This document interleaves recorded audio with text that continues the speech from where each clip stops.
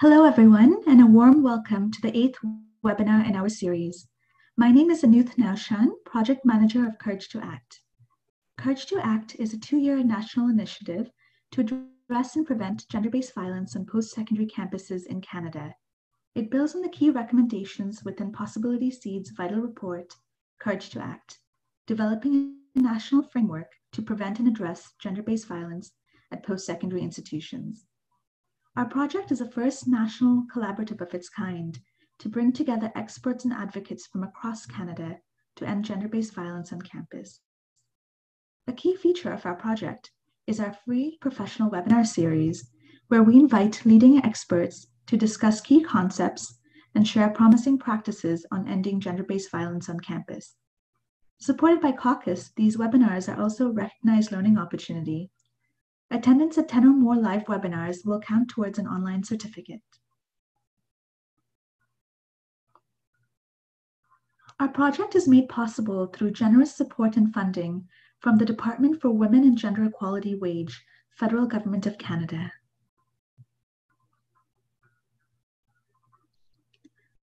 We begin today's webinar by acknowledging that this work is taking place on and across the traditional territories of many Indigenous nations.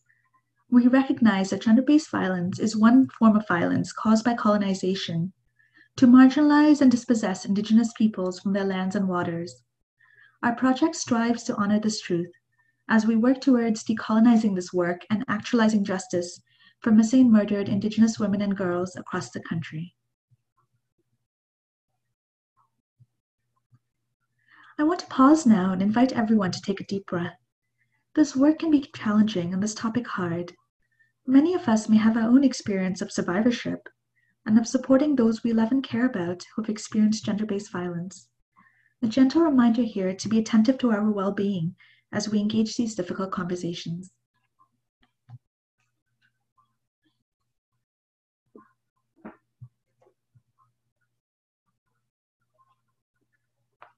And so before I introduce our speaker today, a brief note on the format. Dr. Ko will speak for 40 minutes, and I invite you to enter questions and comments into the question and answer box, and I will monitor this, and together we will pose these questions to Dr. Ko at the end of the presentation. This will happen in the last 15 minutes. At the end of the webinar, you will find a link to an evaluation form. We'd be grateful if you take a few minutes to share your feedback as it helps us improve. This is anonymous. Following the webinar, I will also email you with a copy of the evaluation form and a link to the recording so you can view the webinar and share it with your networks. And now I'd like to introduce our speaker today. Dr. Imogen Ko was the founding dean of the Faculty of Science from 2012 to 2018 and is a professor of chemistry and biology at Ryerson University in Toronto. She is also an affiliate scientist at St. Michael's Hospital in Toronto, where her research group studies how certain drugs get into cells.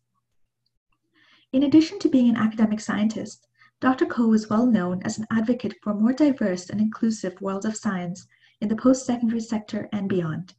She's very much in demand as a speaker and has received numerous awards for her advocacy work. It's my pleasure now to turn it over to Dr. Imogen Ko. It's delightful to be here. I'm very thrilled to be working with the Courage to Act team and Possibility Seeds. This is very important work, and I think this particular conversation around science, gender-based violence, harassment in science is long overdue in Canada. We've got a lot of work to do, and I'm happy to help shed some light on the issue.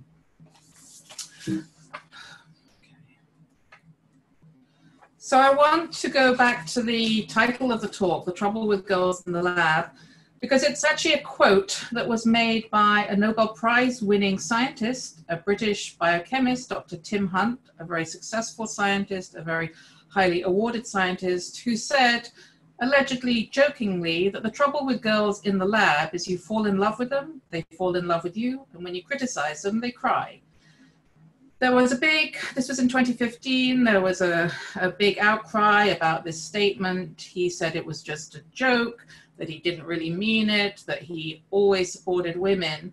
And I just want you to hang on to that comment that it was just a joke, because this is really reflective of some of the issues that communities have to deal with in terms of exclusionary behavior in the sciences.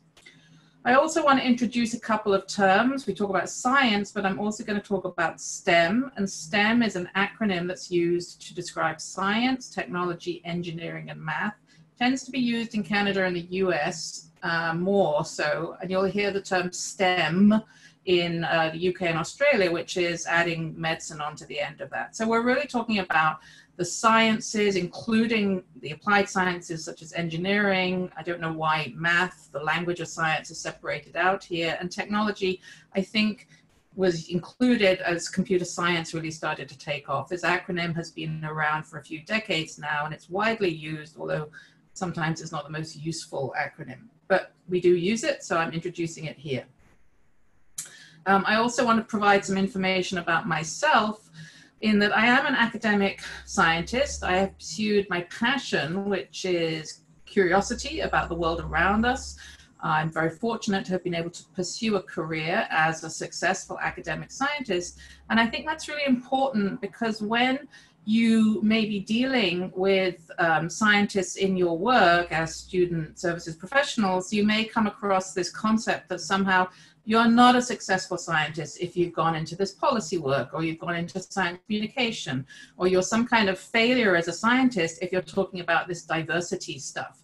And that's not the case. You can be a very successful, very accomplished scientist and also be able to understand how science sits within the bigger context of society. And in fact, we want scientists who are aware of the world around them and self-aware. So we want accomplished scientists, people like me, Science Society president, reviewer, all of the things that are the metrics and the measures of successful science. But we also want scientists who are self-aware and can bring, for instance, their lived experience to their understanding of the way science is done and the questions we're asking and that kind of thing. And so I've added here that I have also experienced sexual harassment as a scientist. It impacted my ability to do the work I was expected to be doing, particularly as a postdoc in a big American lab in that case. So I experienced it, I've seen it happening in science, and I've also experienced partner violence, domestic violence, as a woman. So I bring that as a lived experience as well. And I say that these days, it was a long time ago, but I say that because it's really important to understand that scientists, what goes on in science, science students are just human beings like the rest of the population, the rest of society, and things happen to scientists and within the science disciplines like they do in other parts of the world, other parts of society. So these are really important aspects to understand and to recognize that scientists are human beings and are fallible and flawed like everybody else. I will also recognize here that I have tremendous white privilege. I have, while I've experienced challenges, they are not on the basis of the color of my skin. And when we look at things through an intersectional lens, then we must really be aware that many of the issues are amplified if you are a woman of color, a scientist of color, a queer woman in science, an indigenous woman in science. Then this is really, really important to apply that intersectional approach. So in parallel with my passion for science, I have an acquired expertise, a lived experience, and a deep training and scholarship on both science and the issues around the culture of science and organizational culture and organizational cultural change. And what is the culture of science? What does it look like? How can we understand it? So I have really a dual parallel career, particularly now in terms of having expertise in equity, diversity, and inclusion in STEM. And I just want to remind everybody that just because you're a woman in STEM or a woman in science doesn't make you an expert on equity in science. And that's something that we're not very good at in Canada. We think that, you know, oh, you're a woman in science, so you must be an expert on this equity stuff, or you're the only Black woman in our department, so we'll put you on all of the committees around equity issues. And that's not necessarily the case. You can have a very important lived experience, and we must listen to those lived experience, but don't expect those individuals to be equity experts or have equity expertise. And so scientists must go to the equity experts, which are in place in all the universities and colleges across Canada to advance this kind of work. So it's important to recognize, just because you're a woman in science, particularly a white woman in science, it doesn't make you an expert. So just something to be aware of. And we do know that the culture of STEM and medicine in many parts of the world is not conducive to equity. We can tell this, we know this, we've heard this, and we know that this is not a good thing. We're missing out on talent. We're missing out on questions. We have issues around the incredibly under-researched aspects of women's health. All sorts of evidence and data that tell us that there is a lack of participation and that there is an exclusionary culture. So it's not even that the women, we often hear girls aren't interested. Girls, babies, kids are interested in all aspects of human creativity, but there's an exclusionary culture which eventually drives them out. We have data on these issues. We have global data from organizations like UN or UNESCO. And we have a lot of research on culture, on impact, on solutions towards changing cultures and increasing participation rates and increasing cultures of care. But acting on that research is challenging in Canada because we're actually not even talking about the fact that we have issues. So if we look at some of the data, which I said that I would do, one of the biggest studies and one of the most useful studies came out recently, and it came out of the US, and it is a massive study that was driven by 3 enormous academies of the disciplines of interest here. So these are massive national organizations that represent the disciplines of science, of engineering, and of medicine, who did a massive study with a very prestigious committee that oversaw this, tons of data collection, and they looked at the sexual harassment of women. This is one 300 pages long, but it's a very sobering read. It's a very useful resource. Bottom line is that this report found that 58, more than half of the women in science, engineering, and medicine in the academy have experienced sexual harassment. That number is second only to the military, which is at about 69%. So the proportion of women in these disciplines that have experienced sexual harassment is right up there at the top of the list of cultures that are exclusionary or cultures of sexual harassment, second only to the military. And just remember that this was written by and for STEM professionals, and here are the categories that they describe of sexually harassing behavior. Gender harassment, so everything from abusive language to unwanted sexual attention to sexual coercion. So when I talk about this, the range of what we're talking about in terms of gender-based violence, it's everything from abusive, hostile language to rape. So harassing behavior can be direct, or it can be ambient, it can be a culture of exclusion, and this is what we're talking about. And the rates then are very high in science, engineering, and medicine as measured in the US. We have a public consciousness of what that might mean in terms of gender-based violence in these disciplines. So we know, that it can extend to issues around rape, sexual assault. But it's important to recognize there are all sorts of other things happening in science. This is from this US report. Sexist insults, women don't belong in science, insults to working mothers, you can't do this job with small kids at home. I actually received that in terms of an academic leadership position. You can't do this, wait till your kids are grown up. Not somebody else's call. And so a nude images posted at work, another thing that I've heard has actually happened. So we know that these things are happening and these things are described in this report.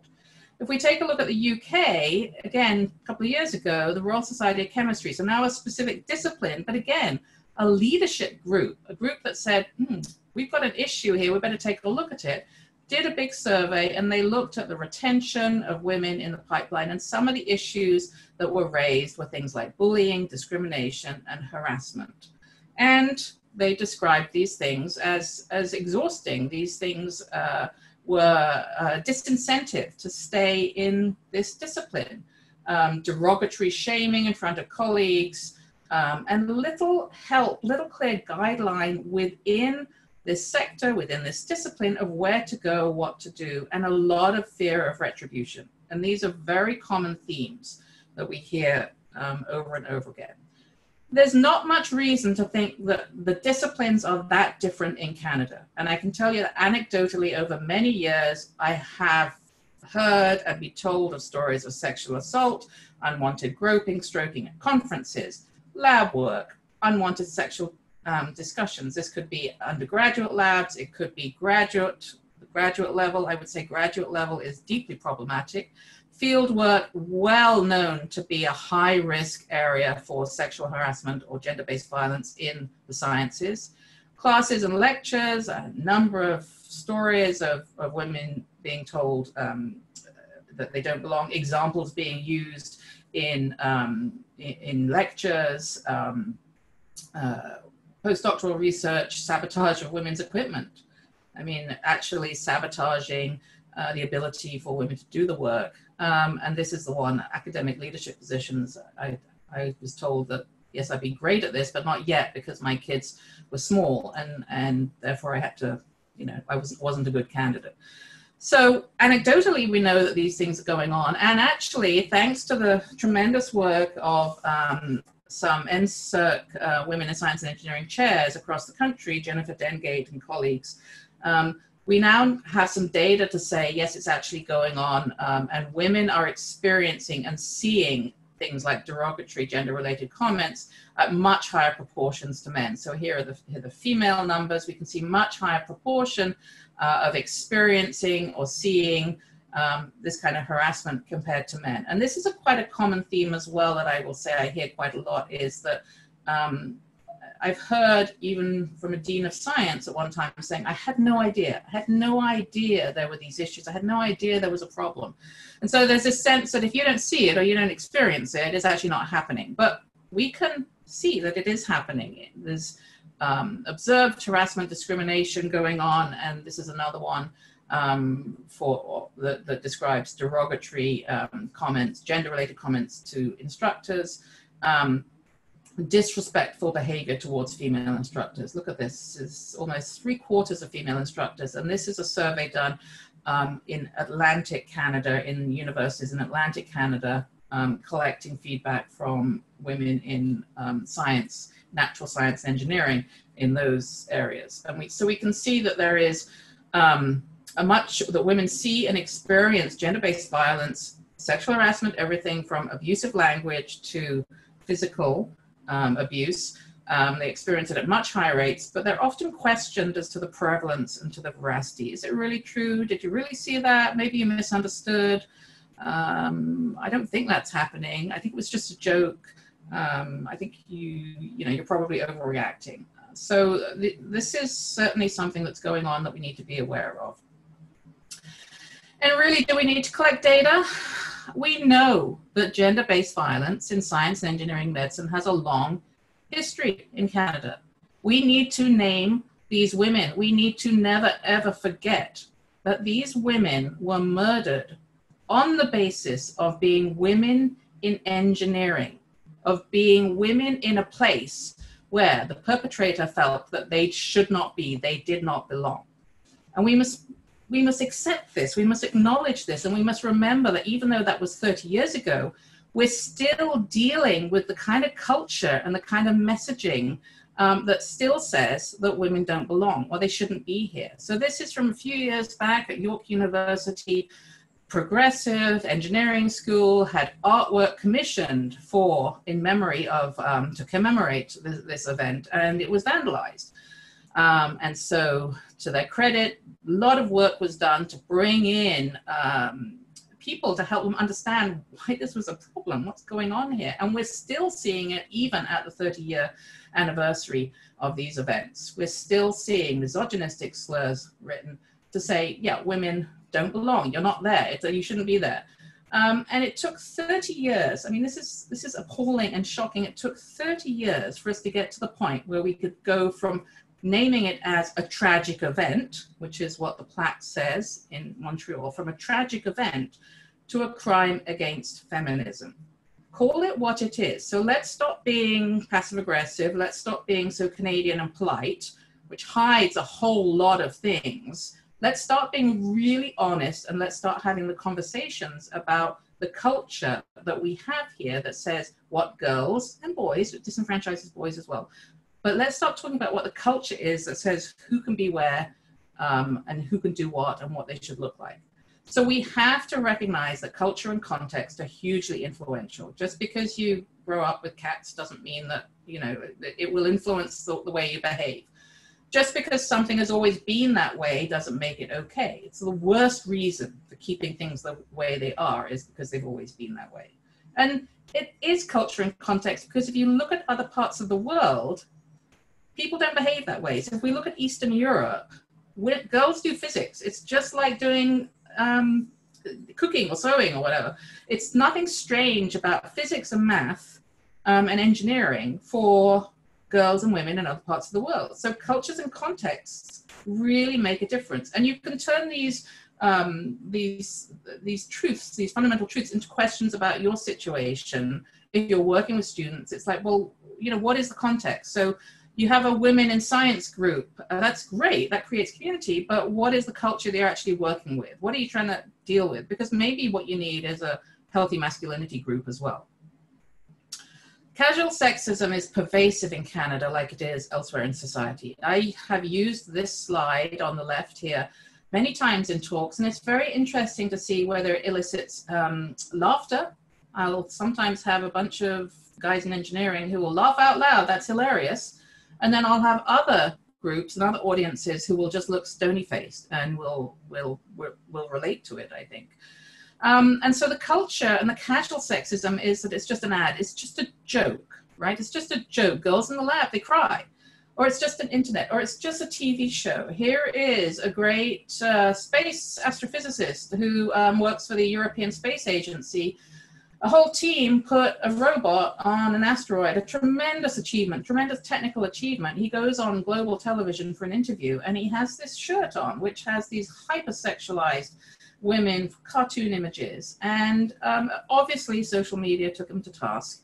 But would you feel comfortable working with that person with that kind of, projecting that kind of image in a lab? It's just a shirt. It's just a shirt, but it's also just a toy. It's just a phrase. It's just everything. And so it's the 1,000 tiny cuts that can really create a culture that says, you know what, I don't belong here and I'm going to give up. And that is a problem. And it leads to a sort of a culture that says it's okay to be derogatory. It's okay to be abusive. It's okay to use sexually inappropriate language. And the cultures can be persistent. So Frosh Week is a great example. And yeah, okay, it's a big party. But it's kind of over the top, and you know, it's even more than it's over the top. It's sexist and violent and degrading, and then some of the stuff I've heard engineering students say has been really problematic, and it just can lead to extremely serious, devastating, life-impacting kinds of events that some of which make the news, but many of which go underreported, and we know. The Whisper network in Canada is extensive and loud. We know that these things are going on, and often they don't reach levels where we can actually hold people accountable. So we need to be addressing the culture. We need to be supporting our students in STEM, but we also need to be addressing the culture. This is from Waterloo, University of Waterloo, just last year. I'm a first-year female engineering student trying to help some guys with a math concept, but they didn't like the fact that I knew what I was doing, and they turned their backs. So this student, looking for tips on putting up with being constantly dismissed and looked over for being a girl. So, you know, just a year ago on a Reddit thread. Waterloo has actually tried to address this by addressing culture and looking at, for instance, you know, what does it mean to be a young man in engineering? Why do we have this weird frosh culture in Canada? It doesn't exist where I come from. So what does it mean to be a young man in engineering? What does it mean to be a young woman in engineering? But particularly, let's talk about, you know, social constructs of masculinity. And I really am a big proponent of addressing culture and context and bringing these people into the conversation and really helping people to develop a self-awareness. to shift the focus from the deficit model of fixing girls to developing healthy behaviors and attitudes in boys in STEM. That would really be a huge step forward. And it's not, I picked on engineering a lot because we have a lot of data on engineering, but with well-established culture of bullying in medicine, long history in chemistry, to their credit, now really beginning to address some of the kind of meme culture in chemistry.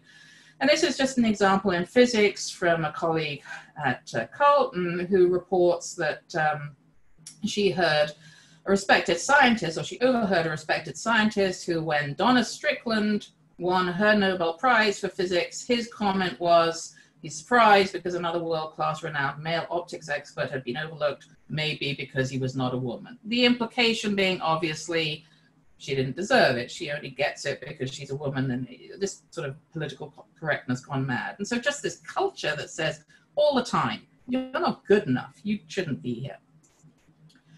Why is this a problem in science particularly? Well, it's a problem in science because scientists base their professional identities on being objective and forgetting that they're human. And we look to the social sciences, we look to the humanities, we look to behavioral psychology and behavioral economics to understand how humans behave. And scientists are very resistant to accepting and believing the data and evidence in support of gender bias. They maintain a firm belief in meritocracy, which we all know is a myth. And despite the ample evidence that there is bias, they hang on to this concept that they are objective. So I've had many colleagues say, I never look at gender when I'm looking at a CV. If a student's going to come work in my lab for the summer, I just pick the best student. Well, they don't. We all are human beings, so we all have biases.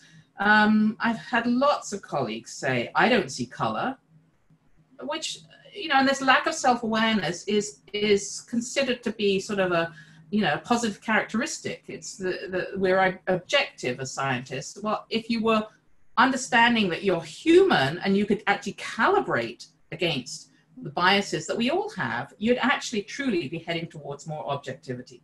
So it's sometimes a real challenge to deal with scientists and engineers, and science students will pick this up as well, because this concept of objectivity and separateness from the world is something that defines them as being a scientist.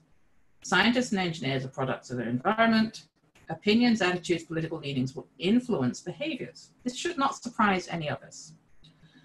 I collect stories. I have been giving talks across the country for many years now, and every time I would go to give a talk at an institution, a college, a university, a division, a department, somebody would come up to me afterwards and they would tell me their story. And this page is just 2 years worth, 2015 to 2017, of things people told me in Canada that they had experienced. Not always women, not often they are white women. There's a lot of privilege. White women in science can be incredibly bullying. White women in science can be part of the problem. There's a lot of internalized patriarchy amongst white women in science.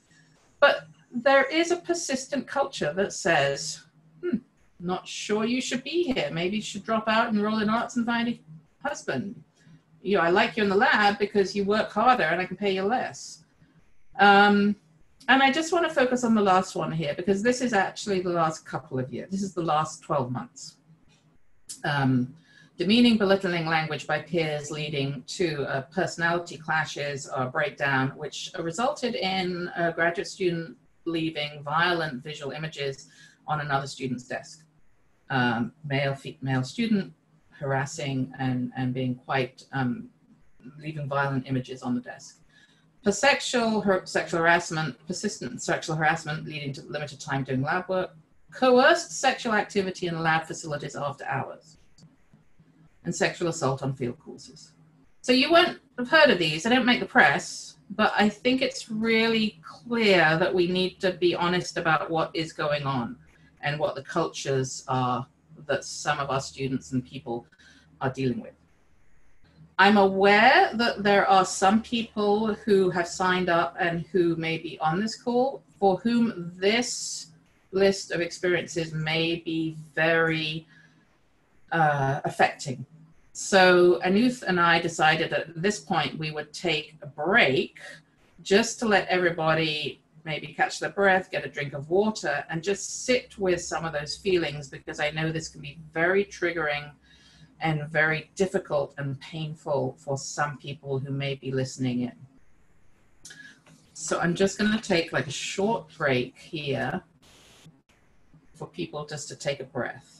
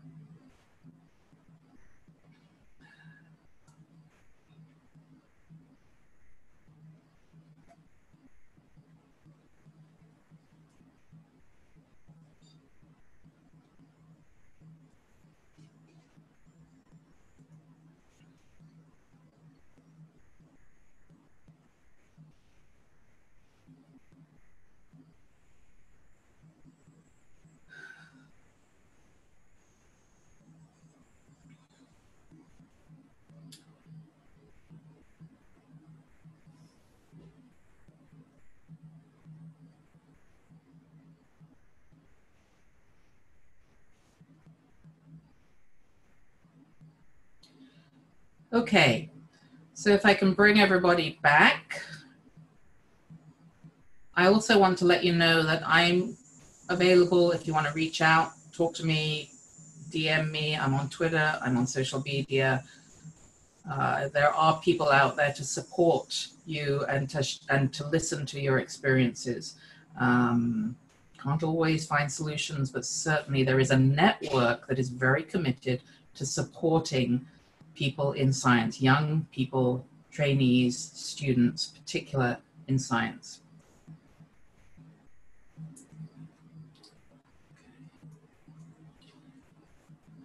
Okay, I want to move on a little bit to what can you do if, say, you're working in the student services professions, you're one of those individuals.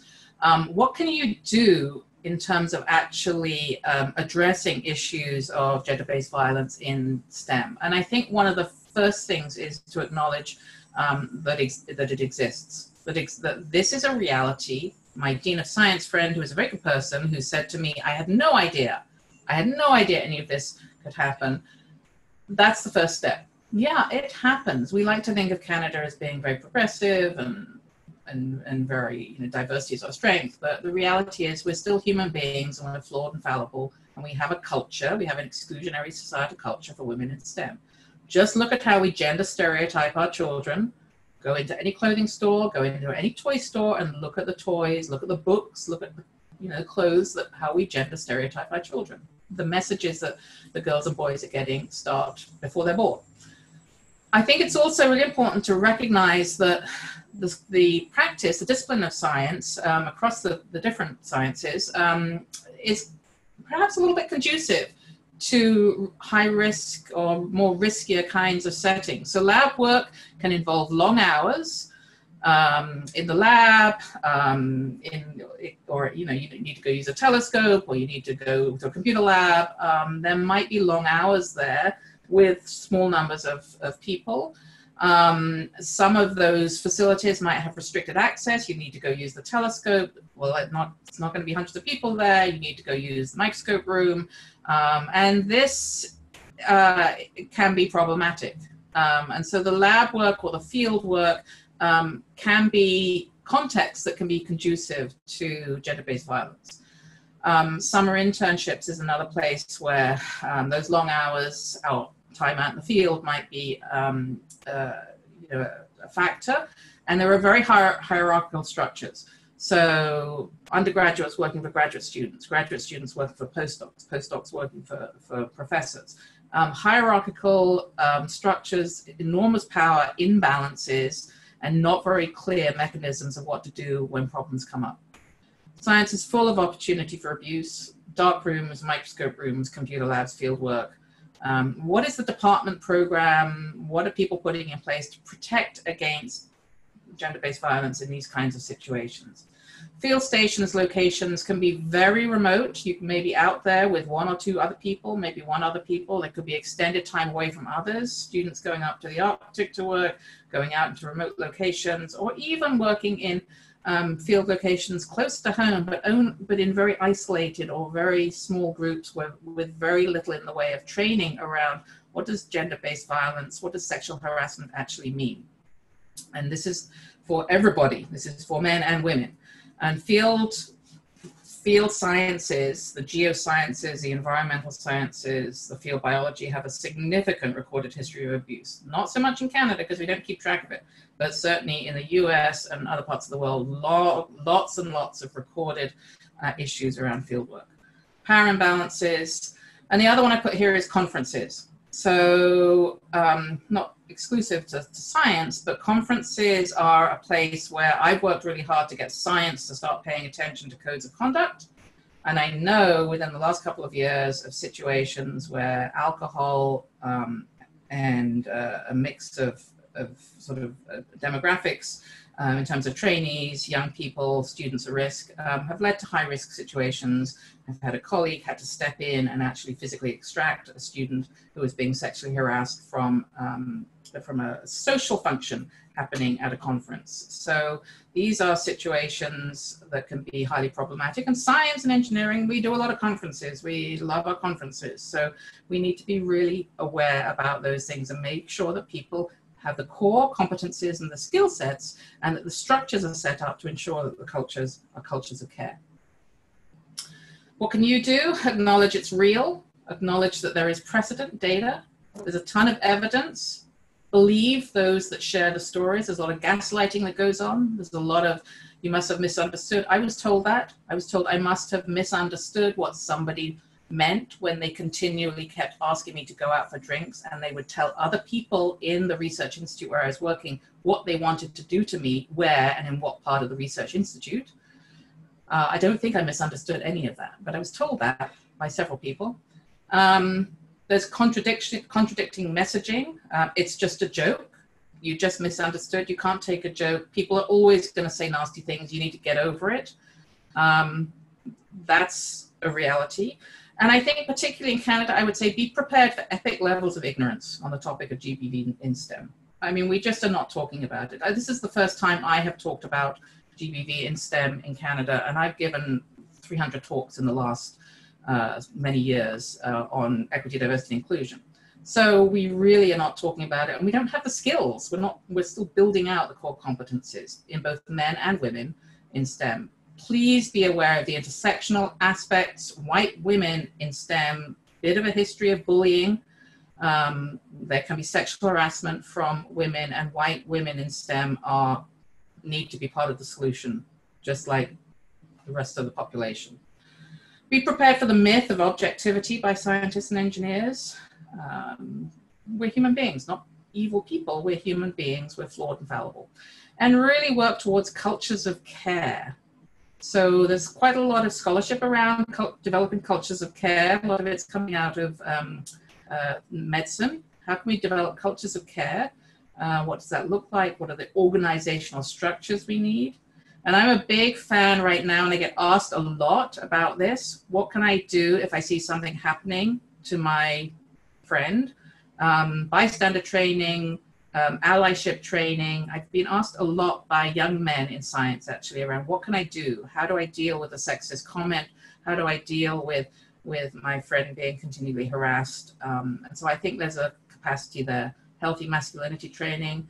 Graduate school is a huge area of attention that I think we need to be looking at. And core competencies for faculty. And expect resistance, because people don't like to be told this is going on, and they don't like to be told that they have to do some work.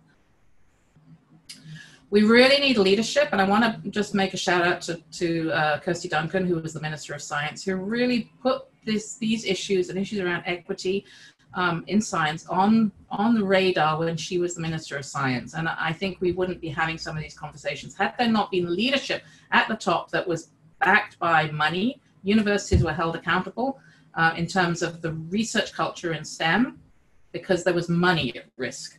And so we need leadership from the top. We need leadership at the level, at all levels, but we definitely need leadership from academic leaders. We need university leaders, college leaders to say, we're going to deal with this. And if we don't deal with it, there are going to be consequences and accountability.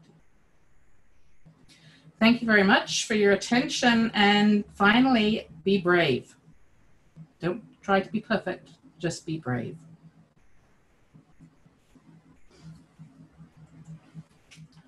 So Anuth, I'm going to hand it back to you now, okay? Perfect. Thank you, Dr. Ko. And now I'd like our attendees to share any questions and comments, and you can do so by typing these into the box or into the Q&A box at the bottom of the screen.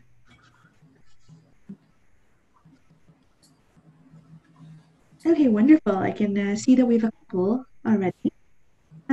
So Dr. Ko, your first question is, what if a department or faculty or another unit wants to promote women in science type events and ask for our help as student services professionals? Yeah, that's a great question. And I get asked quite a lot for that kind of, to provide help or to have my input. And I think there's a lot of value in creating community. I think networking is really important and finding support amongst your peers, particularly if you're in perhaps physics or math, where you may be one of very few women in a class or in a cohort. So I think as a student services professional, that's a really good idea to help that.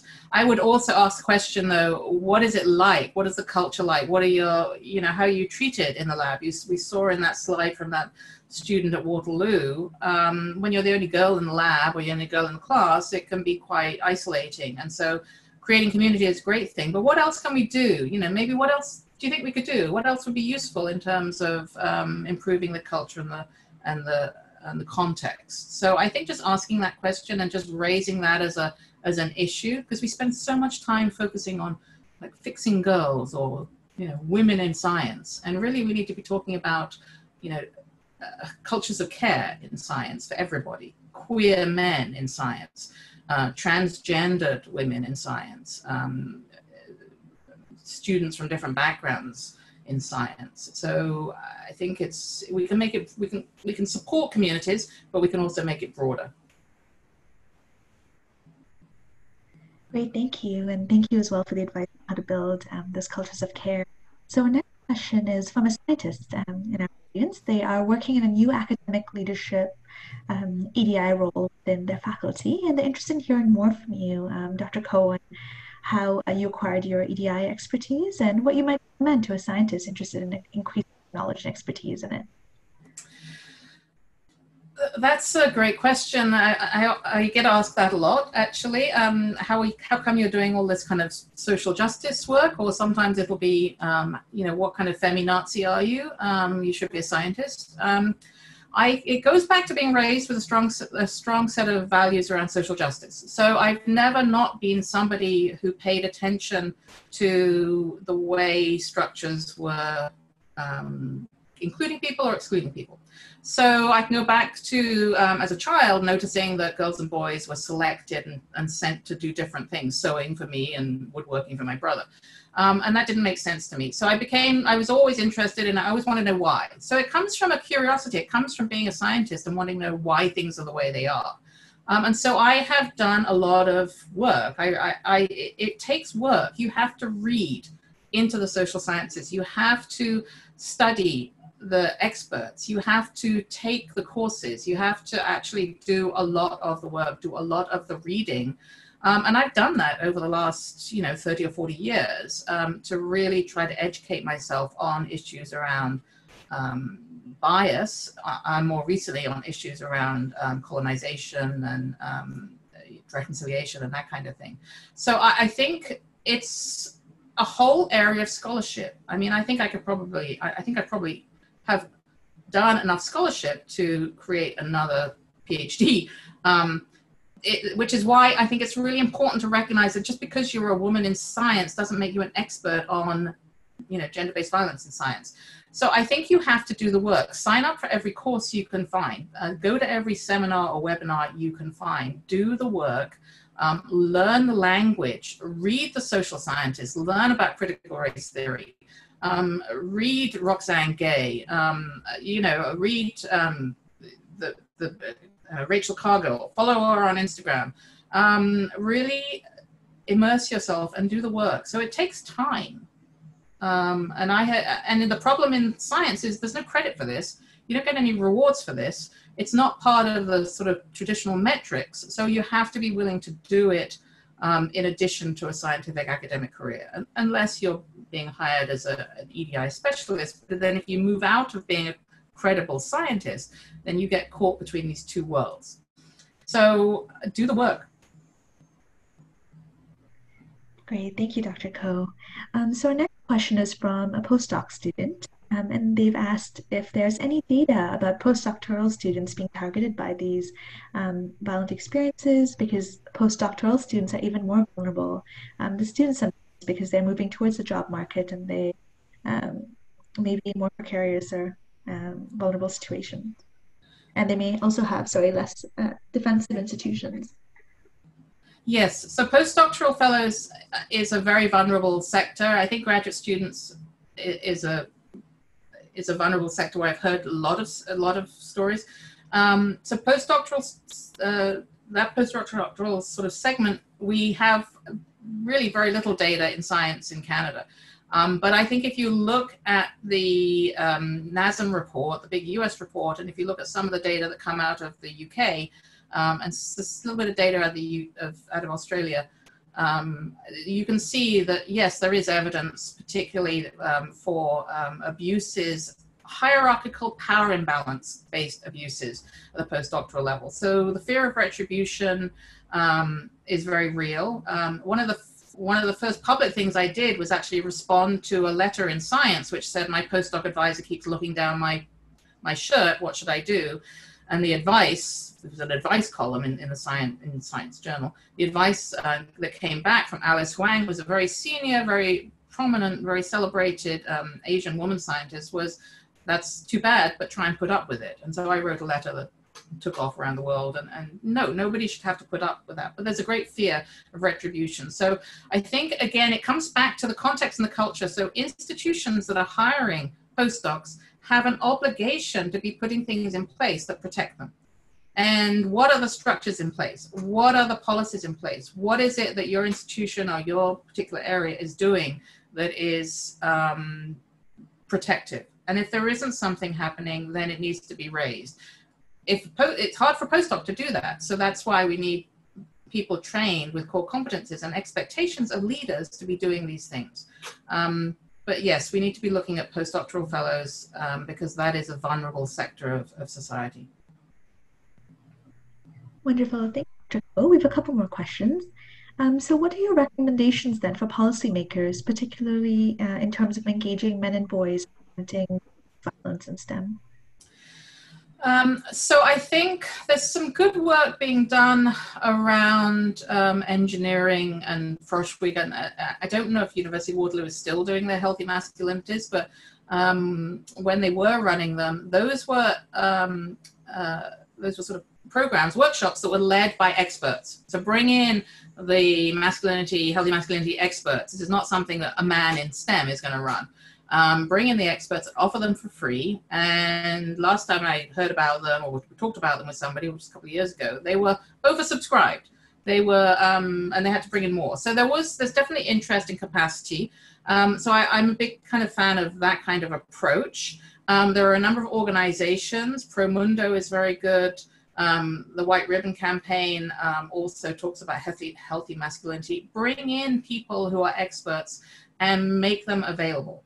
I would also encourage champions in your departments or in your institutions to actually say things out loud. And I'll give you an example of where this made a difference.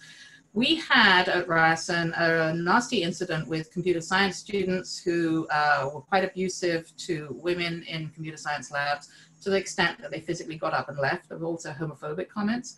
I asked, when I was dean, I asked the chairs of computer science, chemistry and biology and physics probably, to speak to their classes. I asked men specifically, would you speak to your classes and say, we have a zero tolerance for this kind of behavior in this faculty. We have a zero tolerance. We will not put up with it, because I need a man to say that to a class that has male students in it. My chemistry and biology professors like, yeah, of course, we'll do that. No problem. I would even give them a script if they needed. And they did. And for the most part, the students in those classes kind of said, yep, okay, we get that. My computer science faculty really struggled with that. Couldn't do it. Even with a script, were uncomfortable, was not something that was familiar to them. But you need to get men engaged in talking to men. I will also say that the Ontario Society for Professional Engineers, the professional engineers are really very engaged in this. And I will say that if the employers would come in and say, we don't want computer science students that graduate who don't get this. We don't want engineers who graduate who don't understand societal issues. That would be really helpful. So having potential future employers come back and say, this is a core competency you boys, you men need to have. We're looking for that just as much as we're looking for your technical skills. That would be really helpful as well. Slow to do that in Canada. Absolutely, thank you. And so our next question is just a recognition that this is an issue that hasn't been talked about very much in at all. Dr. Koh, can you give some other examples of perhaps actions in other jurisdictions? Actions of, sorry, I missed the last part of what you said. Oh, the question was around examples of actions in other jurisdictions. So I imagine those are probably resources or projects tackling this. Right. So I think there's a couple of ways you can incentivize the behaviors you want, or you can have consequences for the behaviors that you don't want. So in the US, there is a process called Title IX, which is a mechanism, it's a policy structure that says if an institution has been found guilty of creating an environment that allowed sexual harassment or gender-based violence to happen, they will lose money. Title IX is not perfect, but it does work in some circumstances that it allows universities to actually hold people accountable for really bad behavior. We don't have a Title IX in Canada, but we could have stronger policies in place to hold institutions accountable. And right now in sciences, we're really doing that at the federal level, because the federal government will say, we'll withdraw your research money. And scientists, engineers don't like that. Institutions, universities sit under provincial jurisdiction, provincial mandate. Education is a provincial mandate. So between the provinces, there can be all sorts of different kinds of approaches to dealing with this. So how you deal with these particular issues is going to be very jurisdictional dependent, context dependent. What you can do at your institution may depend on what kind of union structure you have. It can be very, very difficult to hold faculty accountable because they are protected by a collective agreement in terms of their employment. So it can be very difficult, which is why we want to create cultures of care. So we want to focus on preventive approaches. In other jurisdictions, it can be easier if somebody isn't protected by a particular, type of agreement. Academic freedom is used as a cover for all sorts of bad behavior, which is too bad because we need academic freedom. So it's this toolkit of incentives, consequences, accountability, core competencies. Really, if people had the skill set and knew how to behave, then we'd be better off. Thank you, Dr. Koh. So Marina, I was wondering if you knew of any specific data around gender-based violence in STEM students. In Canada, I'm not aware of gender-based violence in science for students. I'm not aware of data that we have in Canada. There are some data in the US. And there's some reporting in the UK, but we're very data poor in Canada. There's lots of anecdotal data. There's lots of qualitative reporting. There's some data that the NSERC WISE team has put together that I think I added it to the list of resources. Much of that is kind of not student level. So no, we don't have good data. Sorry. Great, thank you. And I think we have time for one more question. So this question is from Lisa, and Lisa was saying, thank you for sharing your insights. And there's a lot to do around learning and taking action, and noting too that it's challenging work, but there's a lot of opportunities. So the question is, how are we creating learning experiences for STEM professionals and research institutions? And what recommendations do you have about getting this learning started strategically within organizations? So I think you might have touched upon it earlier as well a bit. Yes, a little bit. So hi, Lisa. Nice to see you behind the screen there. I hope our paths cross in real life eventually, one of these days. So I think there's a lot of work going on, but it's very uneven across the disciplines. So that's why STEM is often not somewhere where we hear a lot of stuff that's being led by the dean or the chairs or whatever around EDI initiatives. A lot of it's being driven by students who want to learn more, which is why I think the core competencies piece is really important. If we can get more educational opportunities in through student societies, through graduate student societies, postdoctoral organizations, learning how to develop these skills around EDI, that's probably where we're going to get the biggest value for money. It's the faculty in science and engineering very resistant to learning these things. There are some incentives being pushed by the research funding agencies. So NSERC and CIHR are now expecting much more awareness, and you have to demonstrate that awareness. So we're beginning to see some shifts there. But I would, you know, as we continue to appoint, you know, middle-aged, middle-class, straight white guys as our presidents and as our VPs and stuff, it really has got to come from the top, and it's got to be that we're creating a culture of inclusive excellence. So it doesn't matter what discipline you are, but in terms of academia or the post-secondary sector, we have a culture of care and a culture of inclusive excellence that says, yeah, you're going to be great at science, but you're also going to have these skill sets. You're going to be great at history. You're going to have all these skill sets. You're going to be great at, you know, kinesiology, and you're going to have these skill sets. So it becomes the fabric of the organization, and we're really not there. We're seeing it as an add-on at the side. We're seeing it as something that, you know, is a nice to have, but not absolutely necessary to have. And so I think, you know, again, it's the systems approach. You need inputs at all of the systems.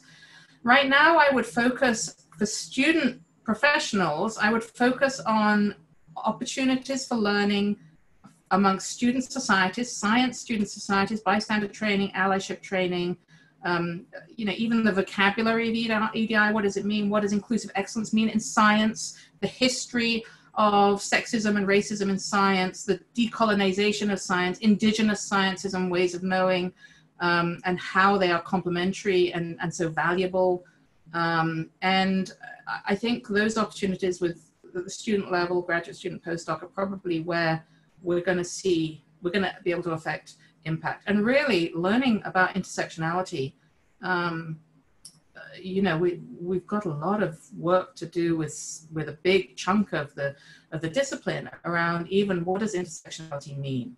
And so lots of work to do. Great, thank you, Dr. Ko. So I think this takes us to the end of our talk today. We've had a really good discussion, and as you've mentioned, this is a breaking conversation. It's one of the first conversations around addressing GBV and STEM in Canada. So thank you for facilitating this conversation for us and for showing us how to build those cultures of care and those cultures of institutional excellence in STEM. We've learned a lot, so the recording will be available on our website in a few days.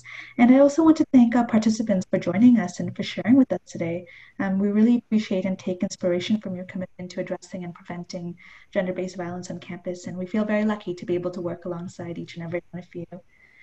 So thank you, everyone, and a kind reminder to please complete the evaluation forms, and we will see you at the next webinar on Friday, September 25th. Bye, everyone. Take care.